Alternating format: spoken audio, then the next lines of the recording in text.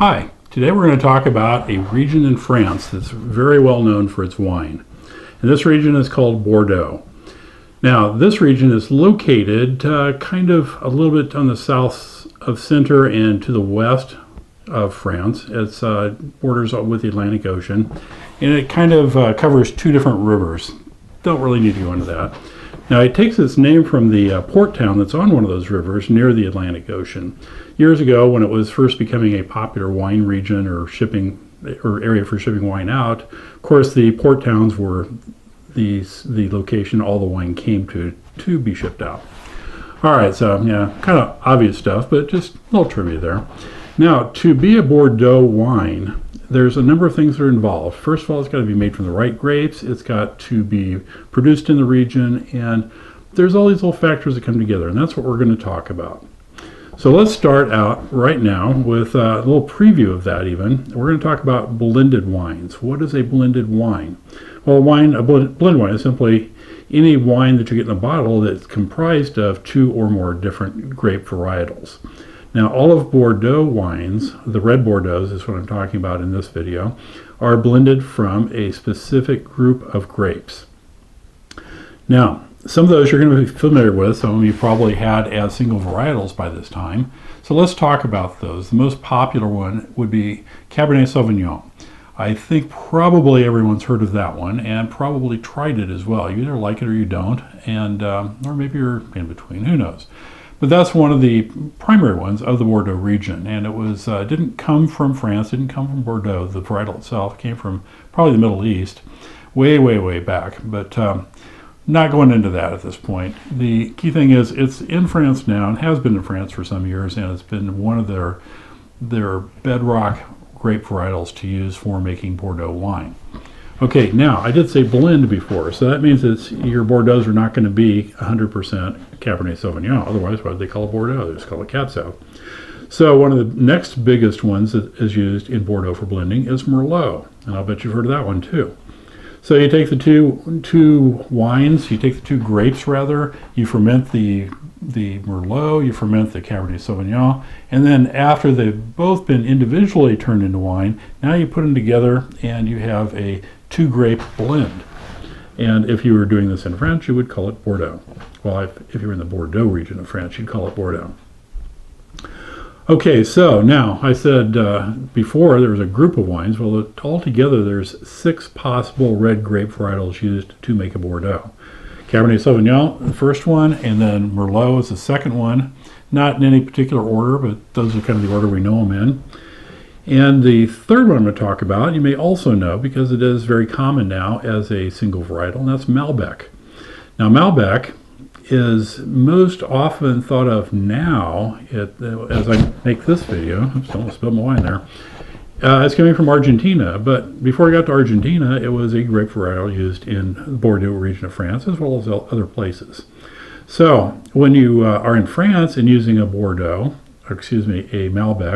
and you're in the Bordeaux region, that is one of the grapes you can combine with the first two we talked about, which are, again, Cabernet Sauvignon and Merlot. So now we got 3 grapes.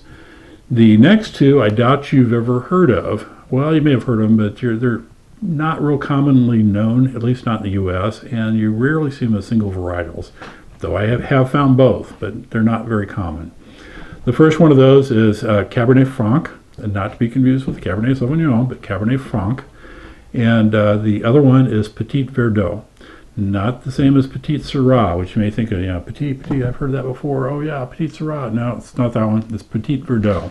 Almost never found as a single varietal. But here again, any of these 5 grapes that we are talking about is first grown, obviously as a grape.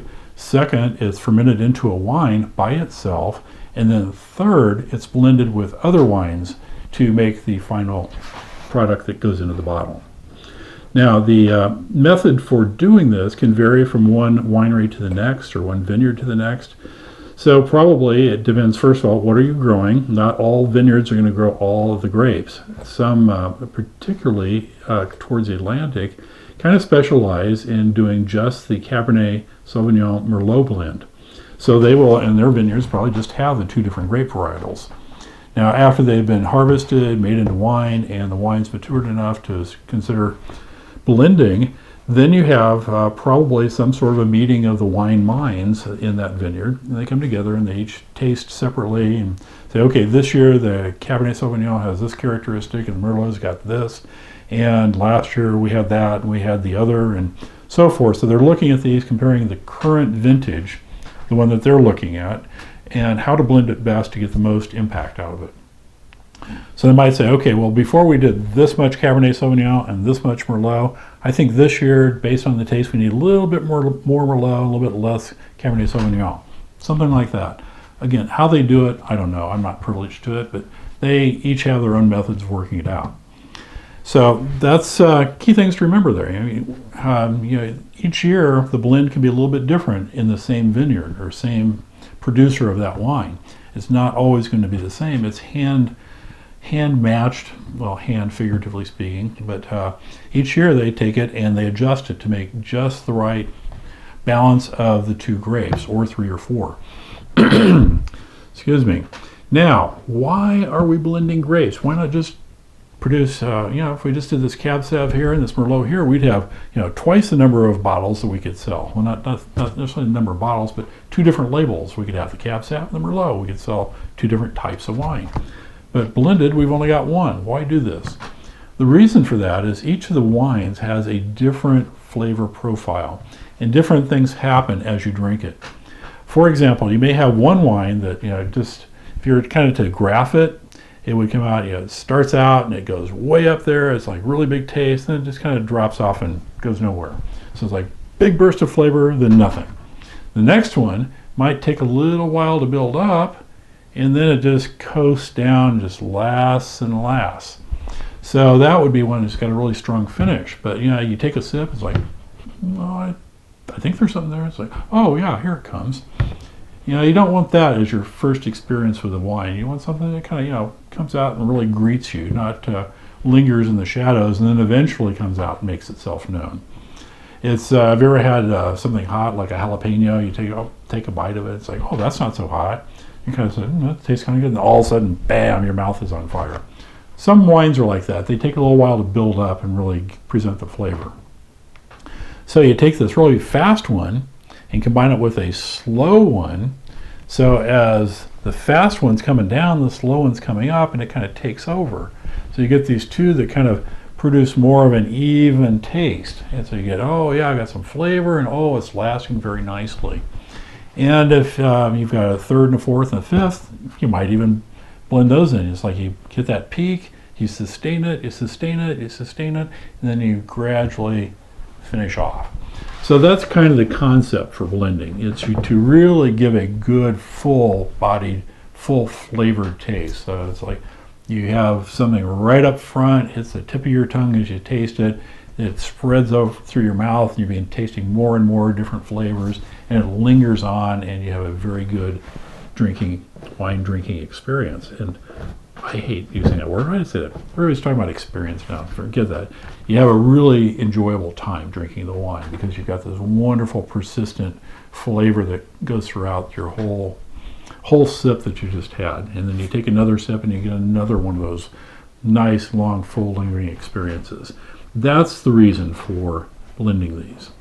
Now, if you're paying attention earlier on, you may have noticed that I said there's 6 wines or 6 grapes that are used. I've only talked about 5. Remember what they are? Okay, number 1, Cabernet Sauvignon. Number 2, Merlot. Number 3, Malbec. Number 4, Petit Syrah. Not Petit Syrah, sorry, Petit Verdot. And number 5, Cabernet Franc. I think I did Cabernet Franc before I did Petit Verdot. So anyway, those are the 5. No real order there. I mean, they blend them whatever. But those are the most commonly known in descending order. So now number 6, that's what I was getting to. Number 6, if you remember a while back, we talked about phylloxera, the kind of the plague that wiped out most of the vineyards in Europe and actually impacted some of the U.S. vineyards as well. Anyway, the number 6 grape, one of the noble grapes, that's the term for these grapes, the 6 noble grapes of Bordeaux. The 6th one is Carmenere. Now, it fell victim to the phylloxera plague. It did not survive in France, and specifically not in Bordeaux. So you'll no longer find Carmenere blended into the Bordeaux wines. A lot of times you'll just hear it referred to now as the five noble grapes. Well, I think even though it's not there anymore, I still think it deserves the recognition. And I will be talking about Carmenere down the road here because, surprise, it didn't completely go away. It's just no longer in Bordeaux, but it can still be found. So we'll be talking about that in a future video, and it's a very, very interesting story, and it's one of my favorites. So, in the meantime, enjoy your wine. Go out and, if you haven't had any, go out and get a bottle of Bordeaux.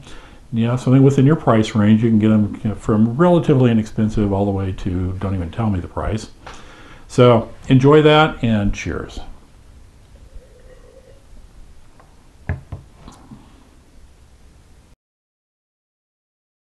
Back in the 1860s, there was effectively a plague that rolled over most of Europe and killed off a lot of the vineyards. This was referred to as phylloxera,